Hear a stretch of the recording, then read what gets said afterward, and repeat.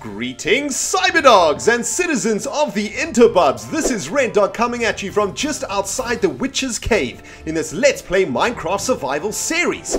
In the previous episode, we were making our very first brewing stand, and in this episode, guys, we are going to be making our very first weakness potion, as well as heading back to the gold nugget farm in the nether to try and collect some gold nuggets, because we need to craft the final piece of this puzzle, and that is a golden apple. But guys, today we're going to do a little bit something special, because we're not just going to be sitting in a minecart collecting those golden nuggets. Oh no, guys, we are going to be trying to figure out an automatic way to collect those gold nuggets, and tons and tons of cyberdogs on dogcraft.net, as well as in the comment sections below of my videos, have told me that I could use a hopper cart to collect the gold nuggets automatically. So today we're going to be playing around with a hopper cart in the nether in the gold nugget farm. So guys, this is going to be a freaking sweet ass episode, man. I hope you got your popcorn. I hope you have your tasty beverage. Sit back, relax, and let's get busy getting freaking busy, my people.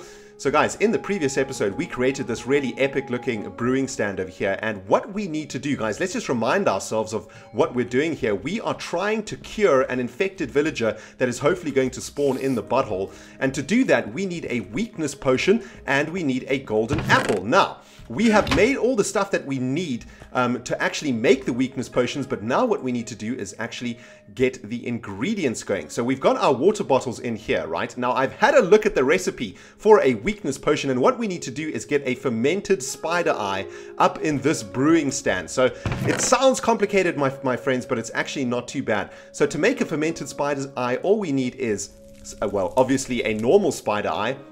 We need some sugar, not sugar cane, we actually need some sugar, and we need some mushrooms. And this is going to help us to make a fermented spider eye. So let's turn this sugar cane into sugar. And sugar, man, for some reason I like saying that word, sugar. And now, guys, we can make a fermented spider eye. So what we need to do is place our spider eye up in that jazz and our sugar up in that jazz. And then I do believe that if we put our mushroom over here, there we will get a fermented spider eye. Man, that texture looks awesome. Absolutely revolting, I must say. Now, I do believe now if we place the fermented spider eye up into this brewing stand like this, oh man, look at that. That is awesome. Okay, so it is brewing right now. Well, I think it's brewing. Okay, there's the countdown timer. It looks like there is the countdown timer to brewification. It's like making a cup of tea, man. I'm going to leave my kettle to boil. I want to go check out the butthole to see if we have got an infected villager. Hold your freaking thumbs, cyberdogs, because we need an infected villager in this butthole so badly. As you can see, I've been grinding the butthole. I'm level 28, and hopefully we will have an infected villager in the butthole today. Let's have a look. Let's just kill off a couple. Oh wait, there's one, guys. There, look, he's got his. No. Ooh, damn! Look, that is an infected villager right there. He's got like a cloth on his head. I'm pretty sure that that is an infected villager, because all the other zombies don't look like that. Guys, we have this. We have our infected villager right there. Okay. All right, guys, this is our chance. This is our chance to isolate him. So let's kill all the mobs around the infected villager. Please do not move into my arrow infected villager, please. Spider, get out of my freaking life, man. You are messing with my jazz. Take it to the spider ass. Okay, there's our infected villager. Okay, our plan is working, guys. Right, let's drop him down into the curing pit. Let's hope that he survived. Let's get down there. Let's see if he's actually survived that fall. I can't believe it, guys. We actually have an infected villager. We've managed to isolate an infected villager. All we need now is a golden apple to cure this infected villager, and that means we're going to be able to give birth to the mayor. Oh my goodness, this is awesome. Okay, let's have a look in the curing pit. He's in there. He has survived the fall. All right, now listen here, buddy. You need to stay in here for a while. I need to go to the nether to go get some nuggets. You can't go anywhere. Just chill in there with your string. I know, I mean, you know, make some patterns with that string. I'm sure your mama taught you how to make patterns with string. So get busy doing that, man. I will be back really soon. I mean, and your house is waiting for you. Look at it, man. It is waiting. The fireplace is lit. There's food in the cupboards. Oh, man. You are... Oops, I just trampled some of your crops. My bad. But we will be back, infected villager. Please please do not despawn. Okay, let's head back into the Witch's Cave. Let's have a look if we've got our weakness potions brewed. Let's have a look. Potion of weakness. Oh, that is awesome. Okay, so 1 fermented spider eye made 3 potions of weakness. That is freaking awesome. Okay, so we've got our potions of weakness, guys. This means all we need to do now is head to the nether, and that means that we need to get our armor on, because I'm not going into the nether wearing our construction yeah, I'm not going to the nether wearing our construction gear, man. That is just not going to be smart. So let's put our construction gear down into our cupboard, and let's pick up what we need for the nether. Let's get pimped out. Oh man, breastplate of the dog, looking good. Protection 3, 5 protection 4, protection 3. We are definitely not going to die in the nether. Now, what we need to do before we actually go to the nether, and there's a chest in here actually, and we do need to use this chest. What we need to craft, guys, is a hopper cart. And basically, for those of you guys who don't know what a hopper cart is, a hopper is a new block added in Minecraft 1. I do believe it is 1.4, although I could be wrong. I'm sure a Cyberdog out there will correct me if I'm wrong. But what a hopper does is you can put items into it, and then it will feed those items into a chest. You can also add a hopper to a minecart, and then I do believe, according to you Cyberdogs, from what you have told me, the hopper, if it goes on tracks, will pick up items. Will actually pick up items that it goes near to you. So it's it'll kind of like suck them up into itself. So to make these hopper carts, we need to make mine carts, which we need iron for, and we need to make chests. So we've got both of those, guys. That means we can now head into the nether. Let's get our anti-ghast weapon attached. Of course, that is none other than Rambo, our loyal and very, very powerful friend. The ghast killer is basically what Rambo is, man. And let's check if our ghast farm has spawned any ghast. No. Okay, thank goodness for that. Right, let's head over to the gold nugget farm, guys. We haven't been there in a while. Let's just keep our wits about us, though. We do not want to die right now. We've got our full set of armor on. We've got Fang for some reason. We've got Paw, and we've got Rambo with us. I probably shouldn't be bringing these items with me, but you know what? I live on the edge, man. I'm a dangerous kind of guy. I'm gonna live on the edge. Oh God! I'm having second thoughts. Man, why are there so many pigmen here? That is not good. Okay, let's see if we can make this is like the run of doom.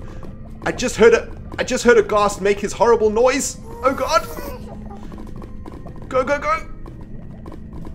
Safety! Safety is right ahead! Oh man, that is awesome. Okay, great. We are safe. We are in the gold nugget spawner. For those of you guys who have just joined us, this is a gold nugget spawner. So the idea is that pigmen spawn up here on these spawning platforms. They then walk and fall through these trapdoors to their death. And then in the old version, we used to sit in a minecart and travel around this automatic powered railway line to collect the gold nuggets that they drop.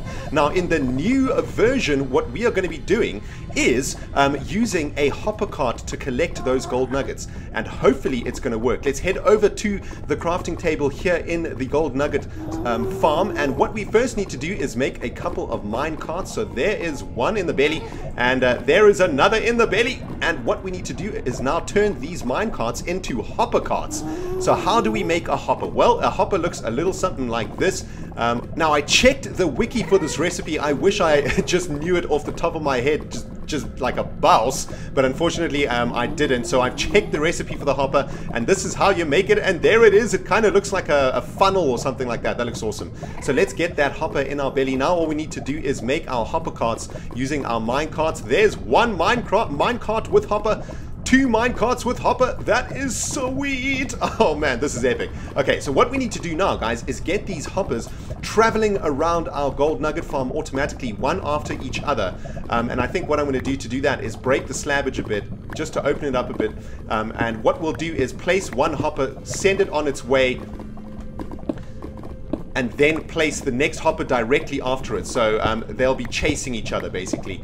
Let's go all the way to the next power pad over here on the railway network. There it is. Okay, great. So let's do this, guys. Let's get our hoppers ready, and let's send them around and around, and let's see if they're actually going to collect these nuggets. So there's the first nugget over there that hopefully the hopper is going to collect. So let's place our hopper, and let's give it a little bit of a push. And there it goes, and it sucked up the nugget. That is awesome. And then this one's going to follow just shortly after that. And what we could, and then we'll add the slabbage back again. I was just thinking maybe we could remove the slabbage now, but then what could happen is a pigman could fall on the hopper itself. And then what that would do is actually stop the hopper or send it in the other direction. And then eventually the hoppers would collide with each other, and that would be the end of our automatic gold nugget collecting machine. So I'm not going to do that, but the hoppers should be traveling around now, chasing each other. Let's see if we can actually track them down. There goes the first one. The second one, or was that the second one? There they go. Look, they're traveling around at full pace. That is awesome. Didn't collect that nugget though, unfortunately, for some reason. Maybe it just wasn't in the right spot. Okay, so they definitely don't collect all of the nuggets. Unfortunately, what we might have to do is actually make the railways lines run right next to each other, so there isn't this gap between them. But that's going to be some optimization that we might have to do off camera or do for Dogmail or something like that. But I'm pretty happy with this. What I want to do is try and open one of these hoppers to see if they are actually collecting these nuggets. I saw one of those nuggets disappear, so I assume that it is working. And we have pigmen falling from the sky, and I don't see any of their loots around here. Right, where are they? Okay, there they go. Oh my goodness, the one behind the first one is actually catching up with the other one. Let's see if we can open one. No, we couldn't open them, unfortunately. So there they go. They're going to start their loop once again. I think what we're going to have to do is try and figure out a way to stop them, because it doesn't look like we can open them when they're traveling around the circuit. Let's see. No, couldn't open that one. So it looks like the other hopper actually ran into the back of the first hopper, and I guess I pushed them at different speeds. This is probably why this one ran into the back of the other one, but I've just started it again. Hopefully they will reach some sort of synchronization where they'll be traveling without, without bumping into each other, without stopping each other. Maybe I let them go too closely together there when I first set them up there. But it looks like they are sucking up. They're also sucking up these zombie bones over here, which obviously isn't optimal. We want them to just suck up nuggets. And I think the way that we should do that is maybe fill the hoppers with nuggets, and then there won't be any space for them to collect any zombie bits. So I think what I'm going to do is make a break in the track here to try and stop these hoppers as they come around the circuit. And what we'll then do is set up the hoppers to only take gold nuggets. So let's make a little break here and wait for the hopper carts to go all the way around the circuit, and we'll pick them up again once they've gone all the way around the circuit and come and ramp off over here into this little space here. We'll then be able to open up, have a look at what a hopper cart looks like open, and we'll also get to see how many gold nuggets it's picked up. And man, this is awesome. And what I'm wondering is this actually going to work when I'm not in the nether? Can I actually just leave it to run, and will the nether still exist when I'm out of it, or will pigmen only spawn when I come down into the nether? I have no idea. Maybe one of you cyberdogs can enlighten me to the answer to that question. That would be awesome if I could just leave the hoppers to run and then come back every few days or so, and then they'll just be filled up with gold nuggets, and that means we'll get really close to finally finishing off Granny Dog's monument, because we need as much gold as we can get. So here is the first hopper cart, right? Let's open him up and have a look. Okay, so he's got 7 gold nuggets. That's not bad, and he's got some rotten flesh. So my theory is going to work, right? If we place gold nuggets like this in each of his open slots, he is not going to be able to pick up rotten flesh. And no, this one's got to stop. Oh goodness. Okay, let's pick up the hopper cart though, and that one is going to go all the way back around, unfortunately, so we're going to have to waylay him at some point. No, it just missed him. Right, let's waylay him over here. We got to move fast. Bam! You have been waylaid by RENDOG. Okay, so he picked up the stone slabbage. It looks like the hopper cart that was traveling in front of him did all the work and picked up most of the loots before he did.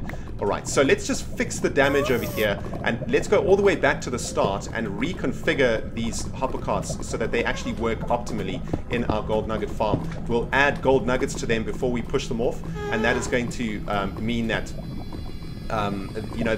they are only going to collect gold nuggets. They're going to ignore the zombie flesh.